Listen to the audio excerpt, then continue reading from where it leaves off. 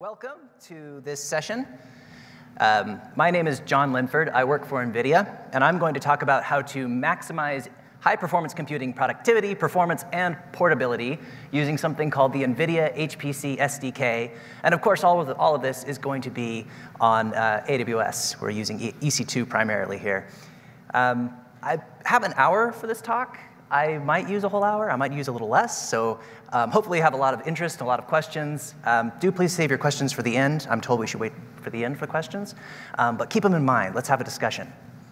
I am a technical product manager for CPU software at NVIDIA. And that means that mostly my job is to run out in front of people and find all the sharp edges before your average user does. So a lot of what I'm going to show you today is actually my own work. So if you have any questions about this, I hopefully will be able to answer them. If not, I forgot. I'm sorry. So I'm going to start with an introduction to the NVIDIA platform. A lot of people think of NVIDIA as a GPU company. But actually, there's a lot more to NVIDIA than GPUs. We have CPUs. We have DPUs, we have software, and I'm going to cover all of that briefly. And then I'm going to focus on one of our SDKs. This is the NVIDIA HPC SDK, which is a sort of all-in-one solution for building high-performance computing applications and running them on lots of different kinds of hardware. That makes it really appropriate for AWS. This unlocks a lot of different instance types for your application, and I'll show you exactly how that works. The HPC SDK includes a very powerful and performance standards-compliant compilers, and it enables programming models that facilitate both performance and portability across different hardware types. So it's a great starting point if you're not really sure how to map your application to your hardware. Program to the SDK instead. And I'll also take you on a brief tour of some of the high-performance math libraries that come with the HPC SDK. These are really, really effective if you're doing high-performance computing, scientific computing in the cloud. And finally, I'll give you a demonstration of this thing actually running on EC2. When I say demonstration, it's canned. I'm not going to do anything live here. But I did actually do this stuff. This is real results. So the NVIDIA platform. NVIDIA makes some of the best hardware ever. And on top of that hardware, after we integrate CPUs and GPUs and DPUs into this tightly coupled, amazing platform, we build an ecosystem of software on top of it, frameworks, libraries, tools, and applications, so that the whole solution is built from the ground up. And then NVIDIA is the only company I know that does this. They take that hugely integrated, perfectly crafted solution, and they break it up and let everybody pick the pieces they want. And this actually works really well, because you can take those highly optimized pieces and you can position them perfectly for what you need to achieve. And I don't have time to go through all the corners of this today, so I'm going to focus mostly on the software side of this picture. And the software side of NVIDIA is enormous. We are a software company, absolutely, with over 3 million developers, last time I checked, and over 8,000 startups working with our developer ecosystem. We have something like over 500 GitHub projects, at least 60 accelerated GPU SDKs, and over 50 developer libraries. I mean, the ecosystem for NVIDIA, the NVIDIA platform is just enormous, and it spans every area of computing.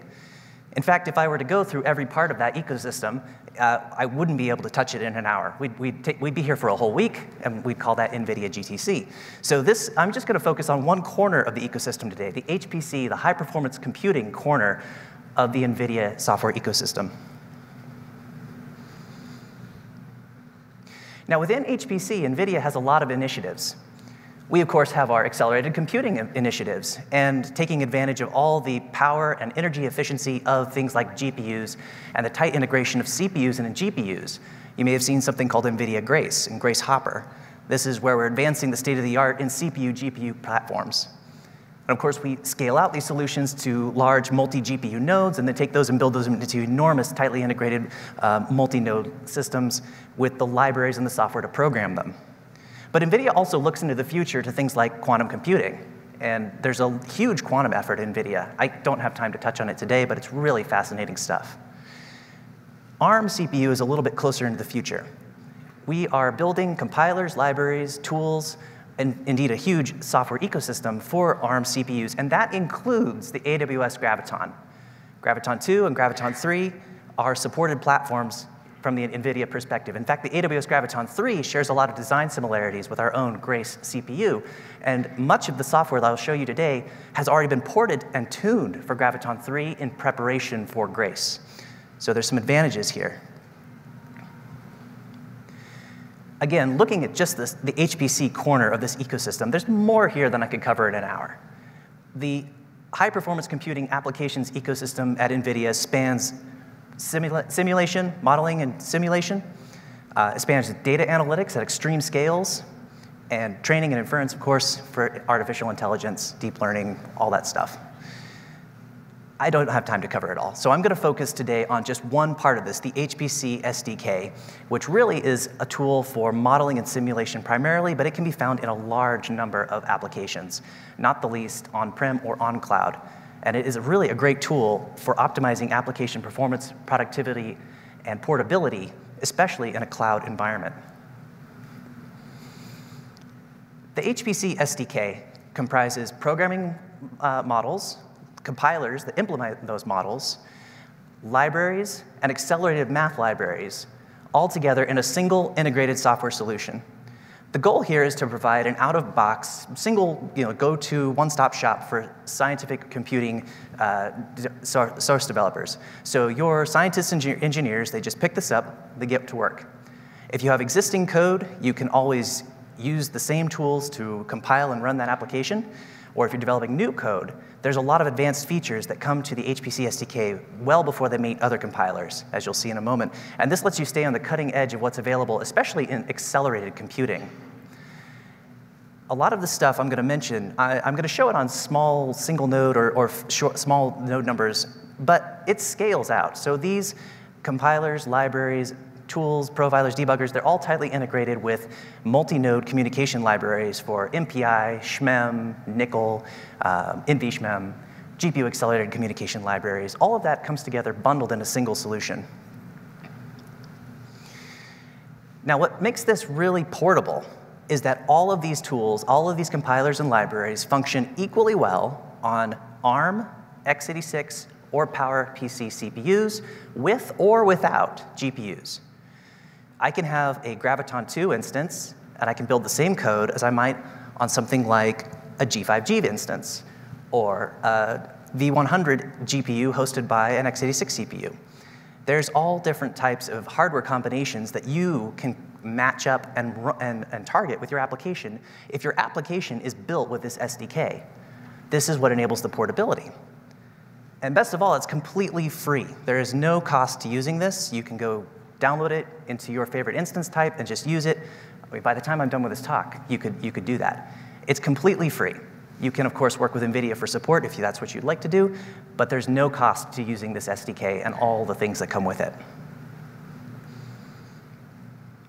And I really want to emphasize that ARM support has been in the HPC SDK for several years now. This is as much a CPU product as it is a GPU product. You can absolutely target CPU-only solutions using the NVIDIA HPC SDK. And for so many people, this is such a surprise. They think NVIDIA equals GPU. And while NVIDIA makes the best GPUs, undoubtedly, they do also make CPUs. I have to say that. But seriously, you could use this HPC SDK on an instance that has no GPU and get really good performance. You can target those CPUs using standard language parallelism, C++ or Fortran, Python, whatever your favorite language might be there. And you can use directive-based parallelization like OpenACC and OpenMP, again, to target the CPU, not necessarily the GPU. We also support vector intrinsics and assembly language, so if you really want to get very specialized in your code, you can, using the same compiler. For instance, Graviton 2 implements ARM's Neon SIMD ISA, whereas the Graviton 3 implements both Neon and the scalable vector extension, SVE. Both are good options, they're highly performant, and you can use intrinsics to target either one, or you can let the compiler auto-vectorize as appropriate. The whole thing is fully supported by the NVIDIA HPC SDK. If you want to see more details around how NVIDIA HPC SDK supports Graviton 3 specifically, go read this technical blog. So this will get into some of the details around auto-vectorizing for the scalable vector extension. SVE is really cool. This is the same vector ISA that's found in the Fugaku supercomputer, which topped the top 500 for several years and is still the #1 on the Green 500. It's the most energy efficient supercomputer on the planet by a large margin. It looks really good. And a large part of that comes from the SVE units that are in Fugaku. That same vector ISA is found in the Graviton3, which means Graviton3, and you'll see some numbers to back this up in a minute, is a really beefy CPU. It actually has excellent price performance and excellent single-thread performance. And so you can really optimize for that platform using the NVIDIA compiler, as well as open source compilers or others, but the NVIDIA compiler especially targets Graviton3. So we get performance from the NVIDIA compiler, but it's also very portable. The NVIDIA compiler can target GPU instances. You can use accelerators through directive-based programming or through standard language parallelism. Standard language parallelism is cool enough. I've got a whole section about it in a minute. But essentially, you can run the same code on the CPU or the GPU and let the compiler figure out the difference between the parallelism in the hardware and in the different CPU and GPU hardware. In addition to being portable across CPUs and GPUs, the compiler supports x86, ARM, and Power, as I've said, but it doesn't just support them in the sense that, okay, yeah, your code runs. We actually have teams that are tuning for these platforms. We care about the performance of the CPU side of your equation. Why? Because so many accelerated applications, after you accelerate 90% of the code, you still have this problem that there's that 10%, and the faster and faster the 90% gets, the longer the 10% takes in relative terms. And so eventually you really have to optimize on the CPU as well as the GPU, as well as communication between them. And this is one way that we address that problem. We optimize for ARM, x86, and Power in our compilers as much as we possibly can. This means that you have a free vendor-supported compiler on AWS that can target just about any CPU instance you choose. And that's a very powerful tool. Now, this compiler is very advanced in terms of features. It enables 3 broad classes of programming models with exactly the same command line, more or less. You have accelerated standard languages, which are ISO standard languages like C++ and Fortran, where at a very high level, you don't just describe your algorithm, but you actually describe a parallel algorithm. In C++, you would use the standard transform with this par argument, or in Fortran, you use the do concurrent keywords. This standard language parallelism is taken by the compiler, and the compiler understands the parallel algorithm and generates parallelized code, for the CPU or the GPU. And as you'll see in a minute, it actually does really good on performance. So this creates a highly portable, abstract, high-level program that is portable across different CPU architectures and GPUs. Now, at times you might want to take a little bit more control over your application and maybe explicitly move some data or declare regions of parallelism in ways that with standard languages, you need a little bit more. And with that, you can incrementally add directives from OpenACC or OpenMP to declare data structures that should be resident on the GPU, or regions of parallelism where restructuring that entire region in standard C++ might have been more than you wanted to do that day. And this combination of standard language parallelism with directive-based parallelism is really powerful. If you're writing a new code from scratch and you write it in standard language parallelism right from the start, you now have an option to further tune and optimize and improve the performance of that code just by adding a few simple lines of OpenMP or OpenACC. And the compiler will just take care of it. You don't have to worry about combining these, or will I get weird effects from having threads and processes and stuff just don't worry about it. That's the compiler's job. You can do this. And of course, if you really want to get fully platform specialized, you go right as low as you can. Of course, you can write in CUDA. That's a great thing to do. You can write in assembly language. You can write in vector intrinsics. If that's what you want to do, the compiler will support it, and you can absolutely go there. And this is the approach. I show you these 3 programming models not just as you probably should do this, but actually this is how NVIDIA's own software teams work. The libraries that we provide for the CPUs, the GPUs, our math libraries, even our quantum computing libraries and AI libraries, they follow this design principle. This is what we are doing in-house to build our codes. We're following standard language parallelism incremental portable optimization, and platform specialization as needed. Now, I want to take a closer look. How exactly does standard language parallelism work? Can you really have the same code run on a CPU or a GPU without any modification? The way this works is we have worked with the standard language committees, the C++ committee, the Fortran committee, and not just NVIDIA, but many vendors are doing this, to define a language which is high level and understands parallel algorithms. So you, the programmer, you're not coding for a GPU, you're not coding for a CPU, you're coding a parallel algorithm. The CPU then does the translation. With the NVIDIA HPC compiler, you use the -stdpar stdpar flag, and you can specify stdpar equals multicore or stdpar equals GPU.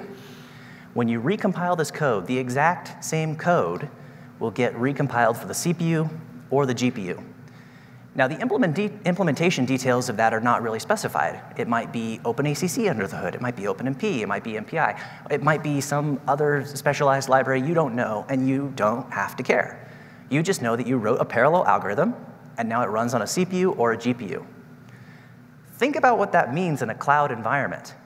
AWS has something like 500 instance types or more, and if you have one compiler that can target 3 different CPU architectures with or without GPUs, that unlocks a huge number of these instances that you could target with the same code base. You don't have to think, oh, I'm on x86 with a V100, I've got to do it this way. You can write at a very high level and let the software target the hardware in the best possible way.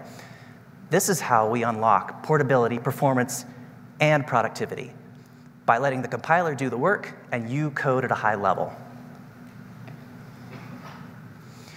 So let's take a look at how this actually works in some application codes.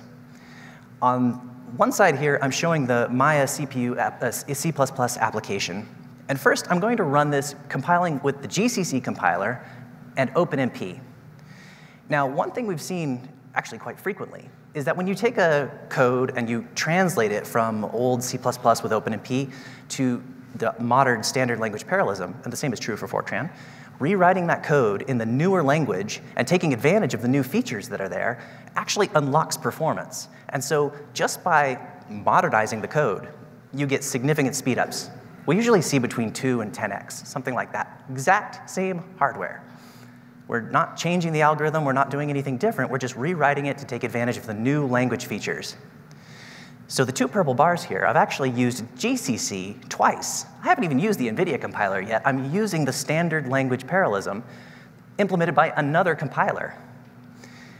And I'm seeing a significant speed up on this AMD CPU. Now, I recompile that standard language parallelism, again, targeting the CPU, and I get almost 8x speed up versus my original OpenMP code. I haven't even started with GPUs yet. I've just rewritten it to take advantage of the latest language features and used a performant vendor compiler. That's all I've done. Well, now I have this code that's at a high level. It's a portable parallel algorithm. Now I just recompile it for an A100 GPU. And all I do is I add that command line option, stdpar equals GPU. Right away, the same code goes from being 1x to 60x faster. And this is because we're taking full advantage of the GPU hardware, the advanced language features, and the vendor compiler all together. So compared to the original GCC with OpenMP, we're 60x faster using the NVIDIA HPC compiler and an A100 GPU hosted by this AMD CPU. Now, the same is true for Fortran. Maya is a C++ code. Fortran is very, very important in the HPC world. And the weather community, of course, they use this stuff all the time. It is a key language. And it is a modern language. I like to joke about Fortran because it always gets a rise out of the Fortran community, but I like Fortran a lot, to tell you the truth. And it is really pretty cool when you start writing these high-level languages because they're so elegant and so clean. Just saying do concurrent in your Fortran code, you have described a parallel algorithm. So here's an example of using the NWChem application, where we start with standard Fortran running a dual-socket Xeon 6148 CPU. So 2 CPUs, 40 cores. We rewrite that to standard language parallel Fortran and run it on an A100 GPU. Speed up goes to 20x. Again, combination of GPU with the NVIDIA HPC compiler and using the latest language features. Now, for reference, I've included the OpenACC version of this code because you might ask yourself, am I paying a performance penalty? I have a code now that runs on a CPU or a GPU. The OpenACC version I'm showing you here was written by OpenACC experts, application experts. These guys know what they're doing. There's every reason to believe that that OpenACC bar is the best the code can do. But you'll see the standard language parallelism actually is slightly higher. It's either matching or beating what the experts are doing by working really hard and using OpenACC. So this is, again, a way to emphasize that you are improving on your productivity by taking advantage of standard language parallelism and the NVIDIA HPC compiler. OK, so that's compilers. Remember, we're looking at the whole SDK here, everything that comes with the SDK, including math libraries and communication libraries.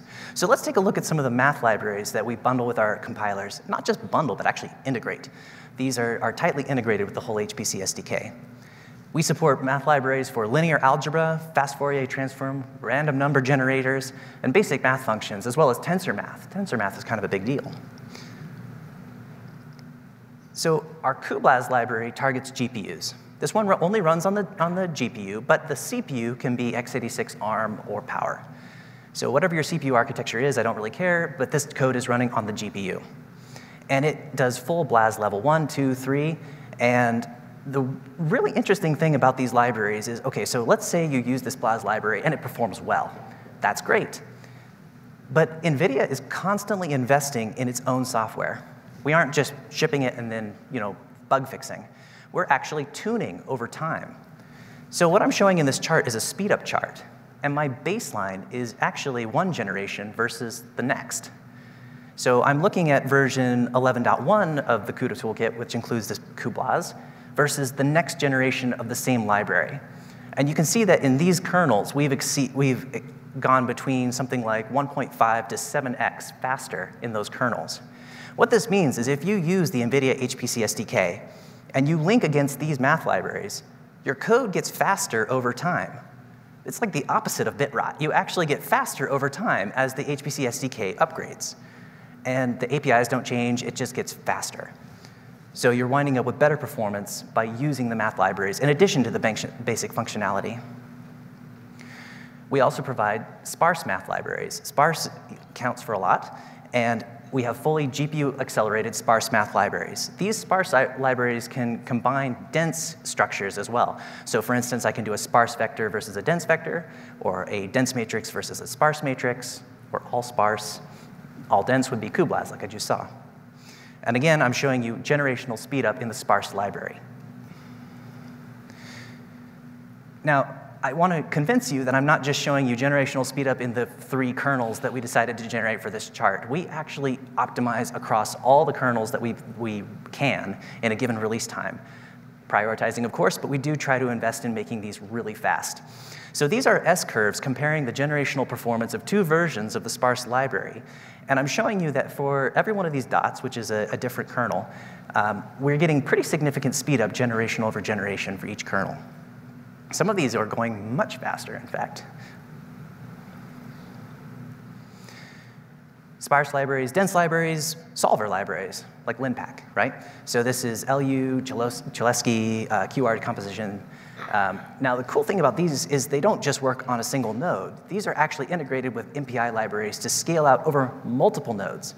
What that means is I can install the NVIDIA HPC SDK on my local x86 notebook or my Apple notebook or whatever, and I can develop my application at a small scale, linking against these libraries, and then I can move that to the cloud, pick whatever instance I like, and scale that out. And using the same calls to the cuSolver library as I was using on my laptop, I can scale out to target multiple instances over something like EFA. So there's a powerful development strategy here. Use the HPC SDK at a small scale, pick your instance type, scale up, and whatever your solver is, whatever numerical method you're using, it comes along for the ride. Fast Fourier transform. This one's everywhere. I really like this chart for 2 reasons. So this chart shows speed up in FFT sizes. The horizontal axis is different sizes of FFT. The vertical axis is speed up, again, generation versus generation. We have 1, 2, and 3-dimensional FFT. And what this chart is showing you first is that, yes, generation over generation, we're improving performance. Things are always getting faster. That's great. But you'll notice there's no clusters.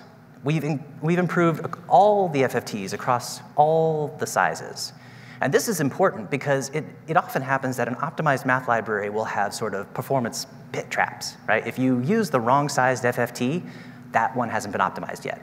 And so you fall back to a slower implementation. In this case, we try to avoid those performance pit traps as much as we can, optimize all the kernels, and so you don't have to think about, bumping your FFT size in one direction or the other. You just work for the application, whatever it needs from your FFT. Random number generators, again, pretty much the same story as before, so I'm going to go ahead and skip ahead right to tensor math, because this is actually really fun.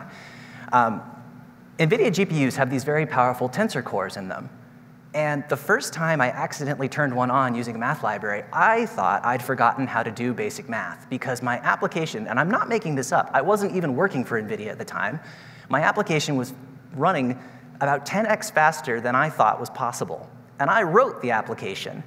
I assumed that surely I'd made a mistake someplace, but no, what had happened is I'd activated the tensor cores, and I really was getting that 10x speed up. So this cuTensor library can be really powerful.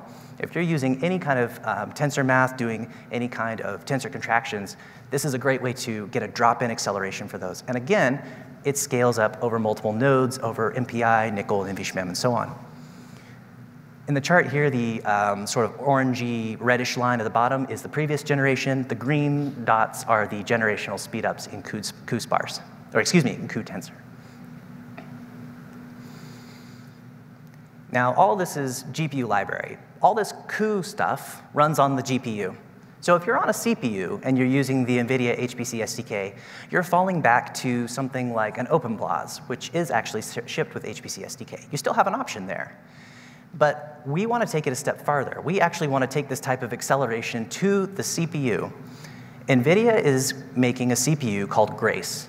And we make the CPU in 2 products, the Grace Hopper superchip and the Grace CPU superchip.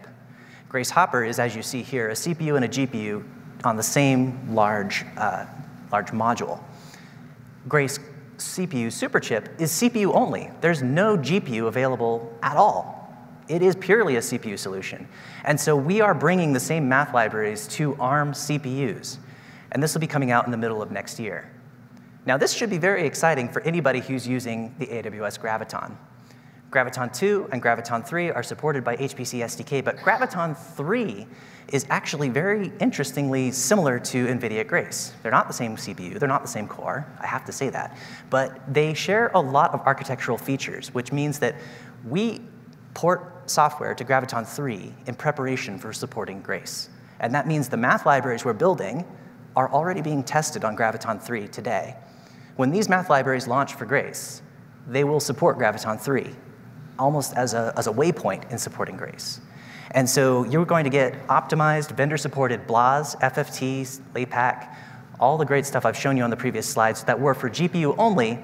You're going to get them for ARM CPUs in AWS, as well as wherever else you might get NVIDIA Grace. All right, so that's a brief overview of the NVIDIA HPC SDK. We looked at compilers, looked at math libraries. I didn't really touch on tools. If you have any questions about profilers and debuggers, we can cover those. But I really wanted to focus on the more performance-focused, portability-focused part of this. The debugging and profiling, that's another talk. We could do that sometime. But let's look at what happens when I actually use this in the cloud. Maybe? All right. Oh, so you want to go use this thing in the cloud. How do you do it? Well, there's a couple of ways you can get the NVIDIA HPC SDK. The first is it's available in the marketplace. You can go to AWS Marketplace, you can grab an optimized AMI that already has CUDA and the HPC SDK installed for you. It's intended for x86 CPUs. You can go, just spin it up, fire it off. It works great. A more flexible option that will let you install on any AWS instance that has the right CPU or GPU is to just install it yourself. If you go to developer.nvidia.com/HPC SDK, you can download and install this using the instructions that are provided there. There's just a couple of lines of terminal code. You just copy and paste those. It takes care of it for you. This is really easy and really fast. In fact, let's see here. I have a demonstration of it right here. So I've just spun up an AWS Graviton 3 instance. This instance has been alive for all of about 16 seconds. And I'm just copying and pasting the commands I pulled from the developer NVIDIA.com/HPC SDK website. And what you can see is I've added a new repo, and I'm starting to install packages from that repo. Some of the packages coming in include supporting compilers like GCC, G4tran. Those are things that we just need to include the broad set of capabilities that are in NVIDIA HPC SDK. But alongside those basic requirements, we're pulling in the whole of the NVIDIA compilers, libraries, communication libraries, all this stuff, and it's getting installed for me. Because it comes all in one and fully integrated, by the time this installation is done, I will have a complete development environment where I could do HPC development on a CPU or a GPU without any further steps. That's it. In fact, by the time I'm done talking about this slide, it's done. Here we are. We've got the NVIDIA HPC SDK installed. I can use the environment modules tool to manage some environment modules and load the compiler module. And once I've done this, if we just look for some compilers like the NVC++ compiler, there it is. I've got it. I've also got an NV4tran compiler. That went by too fast. But the last thing there was the MPI run command, demonstrating that the whole MPI environment has already been set up for me. Now, this is pretty cool if you're going to be using something like MPI over EFA and you just want to get it done. You don't want to think too hard about your environment. Just go install it. So after I've gone and installed this, I wanted to test it out. My methodology here is I took this app, this mini weather app, and I built it in as many different ways as I possibly could for as many different AWS instances as I possibly could. Miniweather is a great tool for this because it involves both C++ and Fortran, but it solves a semi-realistic problem. We're not just doing gem or stream or something, which those are useful, but they're not as interesting. It's also part of the spec HPC benchmark, so doing well here is certainly not a bad thing. And it's also open source and frequently used in training events, so it's familiar. So you might be able to relate to these results. Now, Miniweather has different parallelization strategies inside the same code base. You can use MPI, you can use OpenMP, you can use OpenACC, and you can use standard language parallelism. If you're using the STUDPAR implementation of Miniweather, you're using Fortran, the do concurrent directive, as you see here. Oh yes, of course, it also supports target offload with OpenMP. So this gives me, if you think about it for a moment, I've got one SDK that can target a lot of different types of hardware and one application that can target a lot of different programming methodologies. I can sweep all those combinations and figure out which hardware maps best to which methodology to give me the best performance for this mini app, which is exactly what I did. So I went and I ran this for MPI, for OpenMP, for OpenACC, and for standard language parallelism, again, using only the stuff I installed on that previous slide. I'm just using the compiler, apt install NVIDIA HPC SDK, basically. And what I'm getting from this is different times for different programming methodologies on different hardware. I then take the best time for each one and put it on this slide.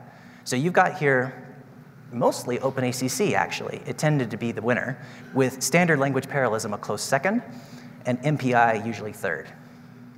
My baseline in this case is the C6i instance, which uses an Intel Ice Lake CPU. And then I compile on the HPC 6a instance with the AMD EPYC CPU, the C7G with a Graviton 3 CPU, the C6G with a Graviton 2 CPU, and then I get onto the GPU instances, which I'll talk about in a minute. First thing to point out is on the CPU side, the Graviton instances are showing very strong. Remember, we're up against an Ice Lake here. Graviton 3 is posting a 1.45x total speed up and 1.7x, just about, price performance advantage versus the Ice Lake. So if you were going to run weather code, the Graviton 3 is not a bad option, especially when you're using NVIDIA compiler. Graviton 2 is holding its own against the Ice Lake, but the GPU instances are where things get really interesting. Because I have this SDK that can target different types of hardware, I can just throw it at it and see what happens, And here, the best overall performance is coming from the NVIDIA V100 GPU. Now, this code is predominantly performance bound by the GPU. Having a big GPU helps a lot. So you see that performance scales pretty directly with GPU capability. Bigger GPU, faster code. But price performance is also pretty fascinating here. If you look, the G5G instance, which is a Graviton2 CPU with a T4G GPU, is showing the best overall price performance, almost actually matching the price performance of the V100 GPU, slightly less. This is telling me that if what I really cared about was just the cost of the simulation, and I had infinite time, the ARM-hosted GPU would probably be my best option by a slight margin. But really, for absolute overall performance, I want as big of a GPU as I can possibly get. So I just go for the V100. Now, you can run mini apps like this for your application. I'm doing a weather simulation here, but the methodology is the same. Use a mini app, scatter it over a bunch of different instances using the HPC SDK, and if you're using standard language parallelism, this gets even simpler, and then just figure out what hardware maps best to your application and go with that. And you just code to the platform and leave the hardware details up to the hardware. Now, I mentioned that OpenACC was usually the fastest on that chart with StudPAR as close second. I want to show you how close a close second it was, because remember, if I code in this standard language parallelism, that code runs completely without modification on all the different hardware. And so you might think I'm leaving a lot of performance behind, but really you're not. In 3 out of 4 of these cases, the difference between OpenACC and standard language parallelism was largely academic. We're well less than 10% here. In fact, the P3 case with the x86 hosted V100, that 20% overhead, I can make it go away by adding a single line of OpenACC to help move some data to the GPU ahead of a kernel. So that second approach of write in standard language parallelism and then optimize with directive-based programming would pay off here. You could use that and actually just use standard language parallelism for all instances and leave the directive-based parallelism behind. Take another example. So that was Fortran with Miniweather. How about C++? Lulesh is an interesting application. This is a hydrodynamics mini app from Lawrence Livermore. And in this case, it was rewritten from OpenMP with C++ to just standard language parallelism. Now, the final code, and I want to emphasize this, it compiles with the NVIDIA compiler, GCC, Intel compiler, even the MSVC compiler can build this code. This is not vendor-specific magic I'm talking about here. This is standard language parallelism. It works on all standard compilers. And so the resulting code, in addition to being parallel, it was actually a lot smaller, cleaner, easier to read, easier to maintain. And the baseline performance of that new code was up by about 2x. So once we have this standard language parallel version of Lulesh, again, run it on all the instances using the HPC SDK as our common denominator. Now, there's some interesting similarities and differences to what we saw with Miniweather. First, again, I'm using the Ice Lake instance as my baseline, the C6i. Performance is pretty good on the AMD instance, a little less. Performance is pretty good on the Graviton 3, a little bit better. So Graviton, again, showing really strongly. Graviton 2, not so much as a Graviton 3. Now, in the GPU area, I was surprised to see that once I added a GPU, I didn't get that much speed up. And the reason for this is the Lulesh mini app calls a lot of little accelerated kernels. It's always rushing back and forth between the CPU and the GPU, back and forth and back and forth and back and forth. And that means that in this case, having a huge V100 GPU doesn't buy me a lot. It really needs a combination of CPU, GPU, and the interconnect between them to be fully optimized. So in this case, if I'm just optimizing for raw performance, I actually got the best performance from a T4 GPU hosted by an AMD CPU. Why? Because that's a very balanced platform. We're getting a really good high-speed connection between the CPU and the GPU. The CPU is quite capable, and the GPU is quite capable. We're capable enough, at least for this application and its small kernels. So just throwing the biggest GPU you can at a GPU-accelerated application, not always the right answer. And if you were to use the AMD-hosted T4 GPU, you get like a 3x speed up and something like a 8x price performance. Now, interestingly, if you can sacrifice a little bit of performance on the CPU side and step down to a Graviton 2 CPU, you get a much better price performance.